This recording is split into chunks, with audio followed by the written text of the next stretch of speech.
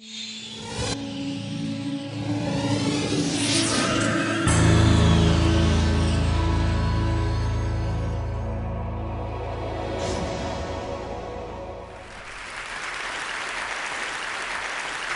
want to start off by saying, Houston, we have a problem. We're entering a second generation of no progress in terms of human flight in space. In fact, we've regressed. We stand a very big chance of losing our ability to inspire our youth to go out and continue this very important thing that we as a species have always done, and that is instinctively we've gone out and climbed over difficult places, went to more hostile places, and found out later, maybe to our surprise, that that's the reason we survived. And I feel very strongly that it's not good enough for us to have generations of kids that think that it's okay to look forward to a better version of a cell phone with a video in it. They need to look forward to exploration. They need to look forward to colonization. They need to look forward to breakthroughs. They need to, we need to inspire them because they need to lead us and help us survive in the future. I'm particularly troubled that what NASA is doing right now with this new Bush doctrine to, for this next decade and a half, oh shoot, I screwed up. We have real specific instructions here not to talk about politics. What we are looking forward to is not only the inspiration of our children, but the current plan right now is not really even allowing the most creative people in this country, the Boeings and Lockheed space engineers, to go out and take risks and try new stuff.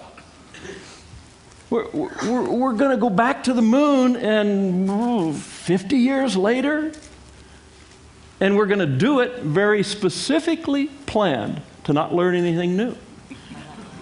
I'm really troubled by that. But anyway, that's the basis of the thing that I want to share with you today, though, is that right back to where we inspire people who will be our great leaders later. That's the theme of my next 15 minutes here. And I think that the inspiration begins when you're very young. 3-year-olds up to 12, 14-year-olds. What they look at is the most important thing. Let's take a snapshot at aviation. And there was a wonderful little short 4-year time period when marvelous things happened. Started in 1908 when the Wright brothers flew in Paris and everybody said, "Whoa, hey, I can do that." There was only a few people that had flown in early 1908. In 4 years, 39 countries had hundreds of airplanes, thousands of pilots. Airplanes was invented by natural selection. Now, you can say that intelligent designs our airplanes of today, but there was no intelligent design really designing those early airplanes. There were probably at least 30,000 different things tried. And when they crash and kill the pilot, don't try that again. The ones that flew and landed okay because there was no trained pilots had good flying qualities by definition. So by making a whole bunch of attempts, thousands of attempts, in that 4-year time period, we invented the concepts of the airplanes that we fly today, and that's why they're so safe, as we gave it a lot of chance to find what's good. That has not happened at all in space flying. There's only been 2 concepts tried, 2 by the U.S. and 1 by the Russians. Well, who was inspired during that time period? Aviation Week asked me to make a list of who I thought were the movers and shakers of the first 100 years of aviation, and I wrote them down, and I found out later that every one of them was a little kid in that wonderful renaissance of aviation. Well, what happened when I was a little kid was some pretty heady stuff, too. The jet age started, the missile age started. Von Braun was on there showing how to go to Mars, and this was before Sputnik, and this was at a time when Mars was a hell of a lot more interesting than it is now. We thought there'd be animals there. We knew there were plants there. The colors changed, right? But, you know, NASA screwed that up because they've sent these robots and they've landed only in the deserts.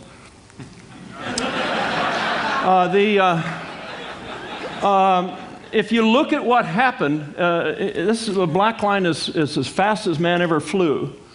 And the red line is top-of-the-line military fighters, and the blue line is commercial air transport. You notice there's a big jump when I was a little kid, and I think that had something to do with giving me the courage to go out and try something that other people weren't having the courage to try.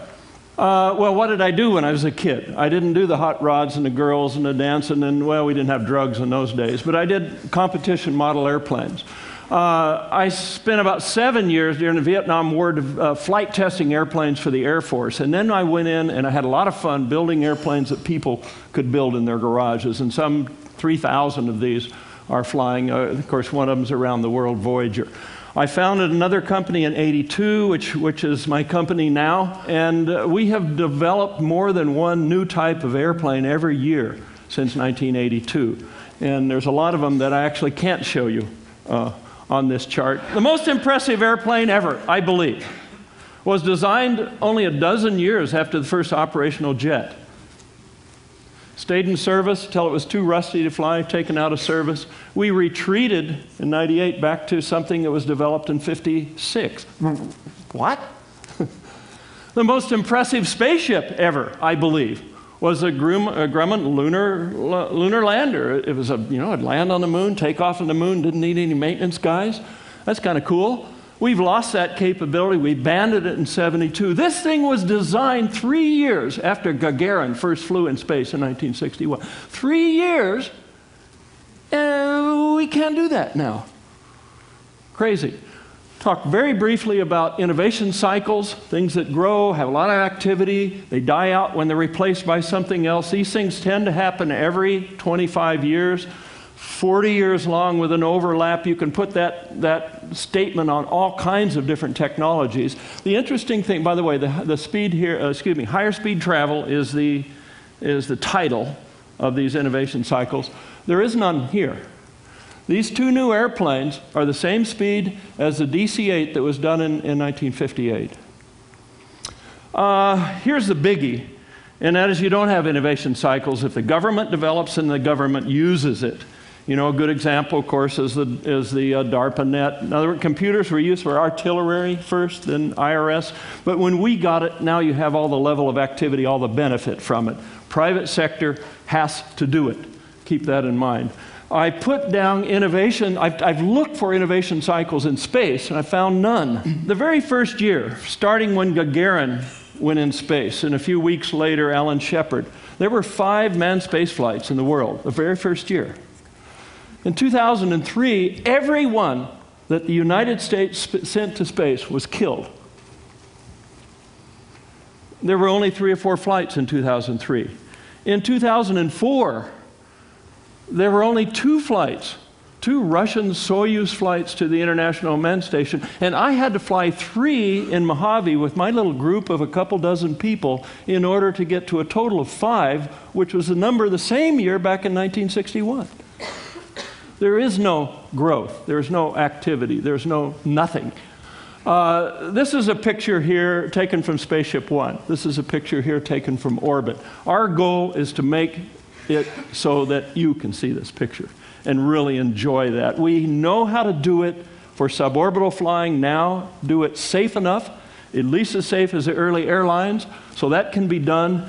And I think that I want to talk a little bit about why we had the courage to go out and try that as a small company. First of all, what's going to happen next? The first industry will be a high volume, a lot of players. There's another one announced just last week. It will be suborbital. And the reason it has to be suborbital is there is not solutions for adequate safety to fly the public to orbit.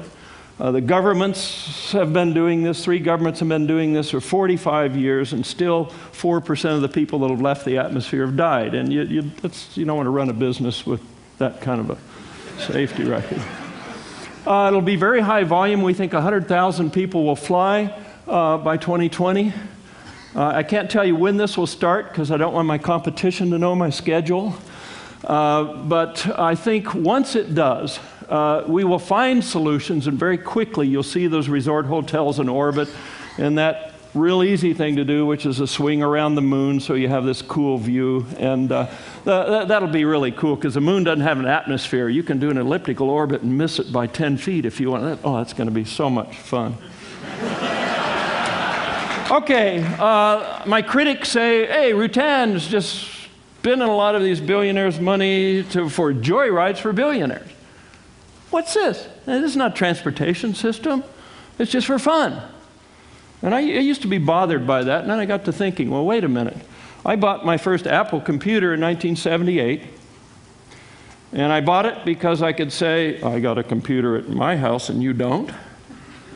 And what do you use it for? Come over, it does Frogger. Okay? Not the bank's computer or Lockheed's computer, but the home computer was for games. For a whole decade, it was for fun. We didn't even know what it was for. But what happened to the fact that we had this big industry, big development, big improvement in capability and so on, and they get out there in enough homes, we were ripe for a new invention. And the inventor is in this audience. Al Gore invented the internet. And because of that, something that we used for a whole a whole decade for fun became everything. Our commerce, our research, our communication, and if we let the Google guys think for another couple weekends, we can add a dozen more things to the list. And it won't be very long before you won't be able to convince kids that we didn't always have computers in our homes. So fun is defendable. Okay, I want to show you kind of a busy chart. But in it is my prediction with what's going to happen, and in it also brings up another point right here. There's a group of people that have come forward, and you don't know all of them, but the ones that have come forward were inspired as young children, this little, 3 to 15-year-old age, by us going to orbit and going to the moon here, right in this time period. Paul Allen, Elon Musk, Richard Branson, Jeff Bezos.